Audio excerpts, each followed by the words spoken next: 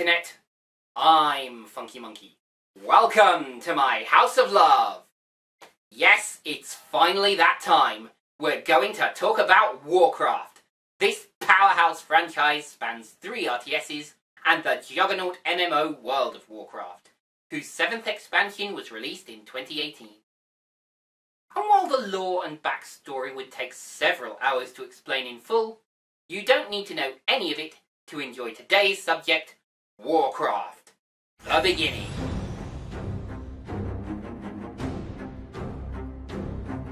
Released in May of 2016, Warcraft The Beginning is, as the title suggests, the beginning, at least at a mortal level, of the legendary tale that this franchise has to tell. The Orcish race looks to escape their dying homeworld for the forests of Azeroth, but the warlock Gul'Dan has his own agenda, which can only be defeated with the help of the humans of Stormwind. Receiving decidedly negative reviews, is this movie truly terrible, or an overlooked gem that fell victim to the curse of the video game movie? There's only one way to find out. So grab your armour, raise your shields, and get ready to venture forth onto the battlefields of Azeroth for Warcraft, the beginning. Behold the dying desert of a nameless world, and the mighty gate that promises passage to a new one.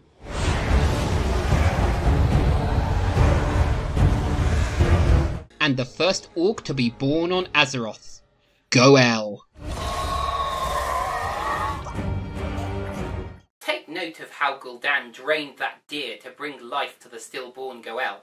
Gul'Dan's magic is the Fel, fueled by life itself. And this movie pretty much revolves around its usage and what using the Fel can do to a person, or orc. An outcast of the Kirin Tor investigates a surprise attack on a human garrison. The Kirin Tor, official mages of the Seven Kingdoms Alliance. Apparently, Khadgar wasn't down with their ways and methods. But what Khadgar doesn't know is that his destiny stretches out far in front of him. But that's mostly to do with the games that chronologically follow, so we won't go into that. And reports his findings directly to the king, whose instinct is to summon the Guardian, Medivh, who doesn't take lightly to an outcast in his tower. It's a lonely life being the Guardian of Tirisfal. Much more so when the Fel's been... well, you'll find that out soon enough. But Khadgar is tolerated, as a small force is sent to investigate further. And it isn't long before they find the attackers.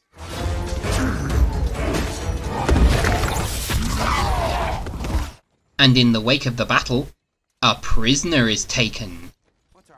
This is Garona.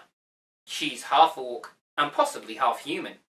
According to supplementary materials, she might even be the daughter of Medivh, which is completely different to canon, but we won't go into that. And Garona leads Lothar and Khadgar to the site of the Great Gate, where another orc, Durotan, has grave misgivings about the Fel-fueled horde. And so, orc and human meet to discuss peace. You see, Durotan is no fool, and he's realised what Fel magic does to the land. Everywhere the Fel touches, the land dies. And Durotan isn't down with that, so he's decided to enlist the help of the humans to destroy Gul'Dan and possibly find a new homeland for the orcs on Azeroth. Which in canon doesn't actually happen for another 20 years, but hey. But there are 3 sides in this conflict. Medivh summons a lightning barrier to protect the humans' escape. But oh dear, Lothar's son is on the wrong side. Oh! Nasty. Seeking answers, Khadgar returns to the floating city of Dalaran, where we discover the secret of Alodai. Alodai, portrayed here by Glenn Close, which is somewhat of a surprise considering what Warcraft canon has to say about the first Guardian. But if we started on that story, we'd be here all night. so let's move on quickly. But there's still the little matter of the Great Gate, and so the king rides to face down the Horde. But Khadgar has a different mission, and he and Lothar teleport to Karajan to face down whatever Medivh has become. Now, I hinted at this earlier, but Medivh experimented with the Fel when he first took the mantle of Guardian. But the Fel is death and corruption, and Medivh fell prey to possessions, where he gave the secrets of the Great Gate to Gul'Dan. And now he is possessed again, and helping to cast the incantation to summon the Fel Horde. Durotan invokes an honourable duel with Gul'Dan, but Gul'Dan is entirely dishonourable, which makes little difference as Gul'Dan suffers no insubordination. And so the two forces meet on the field of battle. Now, while this epic battle is happening, Khadgar and Lothar battle Medivh's golem, which we saw him creating earlier. And then, that self-same golem gets dropped on Medivh's demonic form. Yes, he has a demonic form. Don't ask. Khadgar then purifies Medivh, because Khadgar. Which happens a lot in the game too, but we won't go into that. The Guardian's final act is to open a portal to Stormwind. Surrounded by Fel Orcs, there's only one option left. And while Lothar arrives too late to save his king, he will have his revenge. Oh!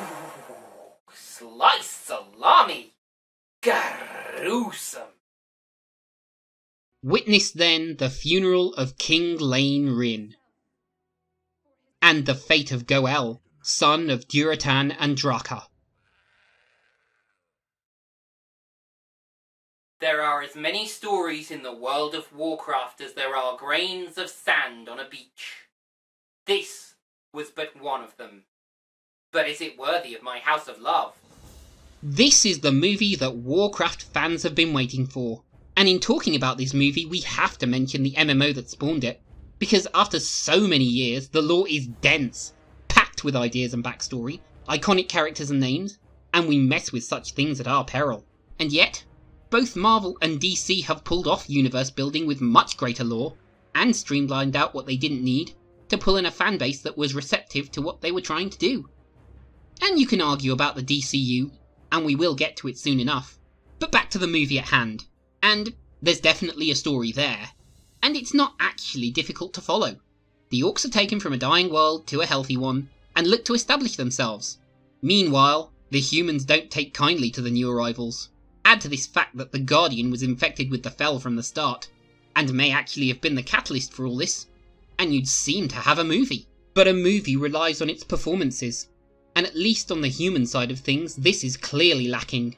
Straitjacketed as the humans are with having to carry the plot. Not to mention that few if any of the cast have any actual star power, and it pains me that they emote so very little in their scenes, with perhaps the exceptions of a very young Khadgar, compared to WoW that is, and Undoing Lothar, who over-emotes by comparison. And to me, Ben Foster never truly looked the part as Medivh, the Guardian. The Orcs on the other hand are a triumph of technology, as they are by their very nature CG. And let's not forget that there are actual people under that digital makeup. People like Toby Kebbell, whose Durotan is the closest thing that this movie has to a sympathetic protagonist, or Rob Kaczynski, who imbues Orgrim Doomhammer with a tragic pathos. The flow is necessarily split between the Orcs and humans, and while far too little time is spent on fleshing out the human characters, far too little time is spent on fleshing out any of the characters. But again, the dense plot is because of the dense lore, and that's even without them telling us what the Fel actually is, or mentioning any of the races that we don't see on screen. But even with so dense a plot, the movie doesn't feel rushed. But it does rather wash over you though. With so little time spent on character development, you're not really invested in these characters, except maybe in name recognition. As to the music, Ramin Djawadi's pounding leitmotif/theme is perfect for the Orcish Horde, but really doesn't befit the humans of Stormwind. and where the sprinkling of Jason Hayes' theme for Stormwind, alongside an outing of his overture from the WoW login screen are used, it's more for recognition, rather than to put us in the truth of the moment. But through all of this, I can't hate this movie. It's Warcraft! Sure, it's stiltingly acted in places, and it's the highest of high fantasy with griffins, giant eagles, orcs, and even a murloc if you look hard enough. But it's a story from a fantastic world that looks gorgeous on the screen and holds so much more promise than could ever fit into a 2-hour movie. So yeah, this isn't the child's fairy tale that The Princess Bride was, but it isn't the sweeping narrative that the universe could provide at its best. It's a 2-hour movie, but it does do a damn good job at telling a part of this complex and ongoing tale, and I for one am going to do right by it, and thousands of the other WoW fans out there, and yes, I'm going to put Warcraft The Beginning into my House of Love. So thanks for watching. If you liked this video, why not consider subscribing and ringing the notification bell? Or if you want to be extra awesome, check out my crowdfund links in the description below. But for now, I've been Funky Monkey wishing you good days, great entertainment, and victory! Or death. But mostly victory. So long, folks.